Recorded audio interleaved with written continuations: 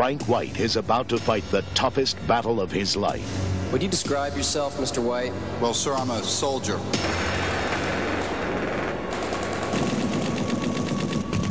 A soldier caught behind the lines of politics and red tape. Were you involved in a covert, commando-type mission in Central America? A professional mercenary on trial for the assassination of a Central American diplomat. A diplomat immersed in the cocaine trade. Why did you take along the sniper? Sniper, sir? Snipers like God. We just sit up here and survey the world. Point our finger. Decide who lives or dies. Assertion has been made that Mr. Burns also worked as a contract hitman, a sniper for hire. He was a wet work specialist. He would carry out murders, assassinations, things of that sort.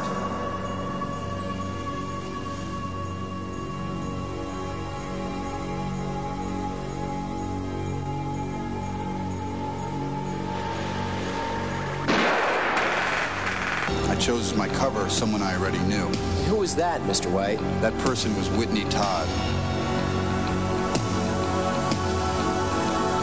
Miss Todd, at the time of the Miguel Rivera assassination, were you not working with Mr. White on a CIA assignment? At this time, I think I would like to exercise my rights under the Fifth Amendment. You can't do that! We've granted you immunity! Am I to understand you were involved with a firefight with civilians, is that correct? We defended ourselves against a superior hostile force. That is a lie! That is CIA propaganda! What is it? I see nothing here! What is this?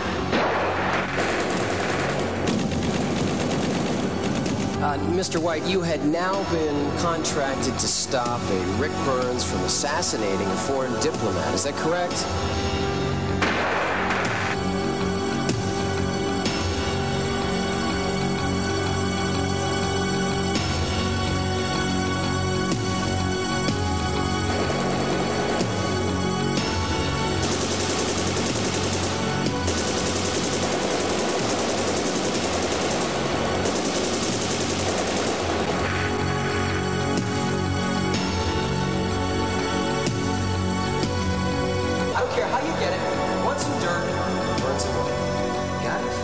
He was trained in the art of combat.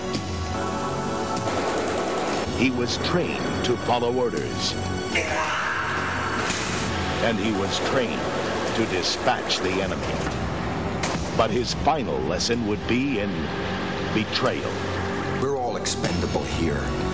Frank White especially.